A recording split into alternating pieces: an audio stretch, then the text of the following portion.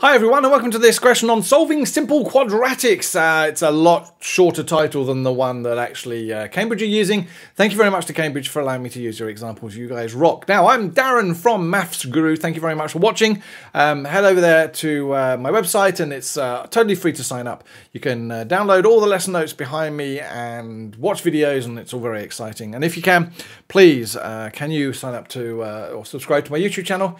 Very few people watch this content, and if you can, it just honestly, it means the world to me. I get so disillusioned at times that I sit here doing this hoping to help as many people as I can, and only 3 people a day sort of find my content. So if you can be one of those 3, that would be great. All right, that little click from you really does mean the world to me. All right, so let's see, what are we going to do? This is building on the previous video. If you haven't watched the previous video, again, head to mathsguru.com.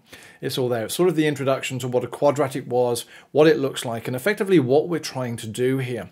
This video, I'm going to build on that. And basically, we're going to look at very simple quadratics and, again, what it means to solve them. And hopefully, if you have remembered from the previous video, when I have quadratics, and there's lots of ways quadratics can look, we are effectively looking, when we solve them, to find out where these quadratics cross my x-axis, right? That's actually a solution, and they are really important. And the way we do that is to use the null factor law and a bit of factorization, or more importantly, factorization and then the null factor law. That's where we're going with this. Now, a quadratic is effectively a U-shape or an N-shape. It's a special type of graph. It has an axis of symmetry. Do you understand what I mean by that? So an axis of symmetry, or an actress, who said actress? Axis of symmetry, or an axis of symmetry, basically is the line that cuts it in half so that it's even either side. And that line has a really, really important function, and it has an equation, which we can sort of look at a little bit later on when we go back to linear. It's parabolic. So this particular shape is called a parabola, all right? It's a U shape. It can also be an N shape. We can turn them upside down, which I showed you in the previous video. It has a turning point. So this point here, that very bottom point there, is its turning point, and we can call it a maximum, or it can be called a minimum. Now, in this situation, it's called a minimum because that's the lowest point that the graph ever gets to. If the graph is the other way around, then that point there would become a maximum. All right? Again, I say this over and over again. Quadratics are massive. We've already done it sort of in the first semester. We did it earlier in this course, and it's back again. So it's really important that you spend lots of time working on this. And you've got to be able to factorize quadratics. If you can't, I've got videos on this. Mathsguru.com, you can do that. But we're going to start with the simple stuff first, just to sort of ease you back in gently. Now, why do we need to know where it crosses the x-axis? Later on, you're going to want to sketch these things. Rather than draw them beautifully or plot them, we want to sketch them. And to be able to sketch them, we need to know 3 things. 1, whether it's a U shape or whether it's an N shape. We need to know what the lowest point is or the highest point, and we need to know where it crosses the x-axis. When we've got those sort of 4 pieces of information or 3 pieces of information, we can actually sketch these things pretty accurately. We also probably need to know where it crosses the y-axis. And we're going to take all that learning we've done before and sort of squeeze it into one like a chubby little baby, and then squeeze the life out of it. No, don't. That's not very good. To be able to sort of get this. Right, now quadratics, as I say here, they can be written in a particular format. Yeah? Now, you wouldn't necessarily have seen them as y equals ax squared plus bx plus c. I can't really remember. All right? But we can swap them around. So if you notice here, all I've done is moved each side of the equation to the other side. So what was on the right-hand side is now on the left-hand side, and what was on the left-hand side is the right-hand side. That's exactly the same.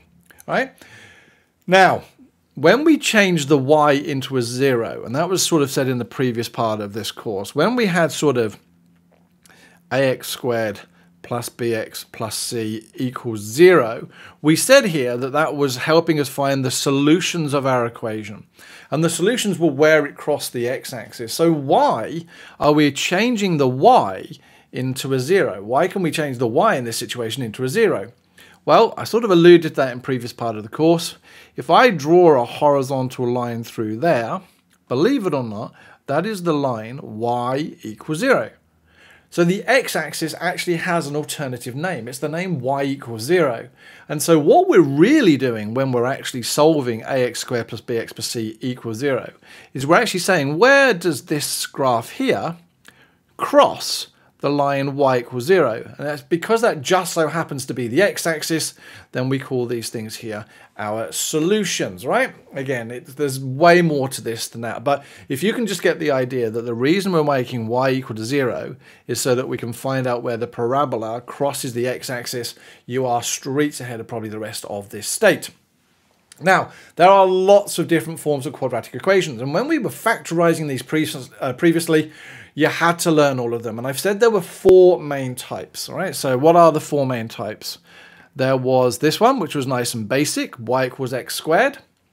We had this one here, which was x squared minus 4, which if you remember it was DOPS.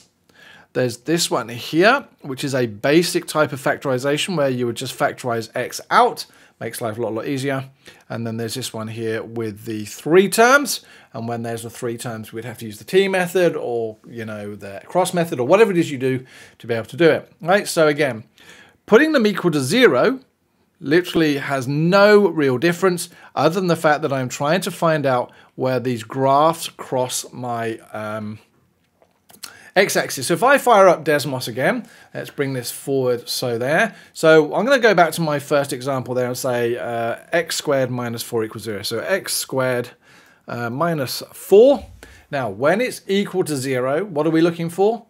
The crossing points. And what we can see here is there's a crossing point at minus 2, 0 and 2, 0. Now again, when you do that, you're only really looking for the x values. So we would say there is a solution at minus 2 and 2. That's the whole point of being able to do this, is to find out where they cross these axes.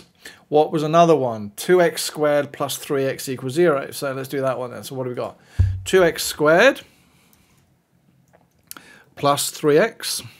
Now again, don't put the equals 0 here. I don't need to. That equals 0 is just asking for the crossing points. But again, what do we get here? We got minus 1.5 and 0. So if I was to go away and solve these and factorize them and use the null factor law, the values I'd get out would be x equals minus 1.5 and x equals 0. Right, let's continue.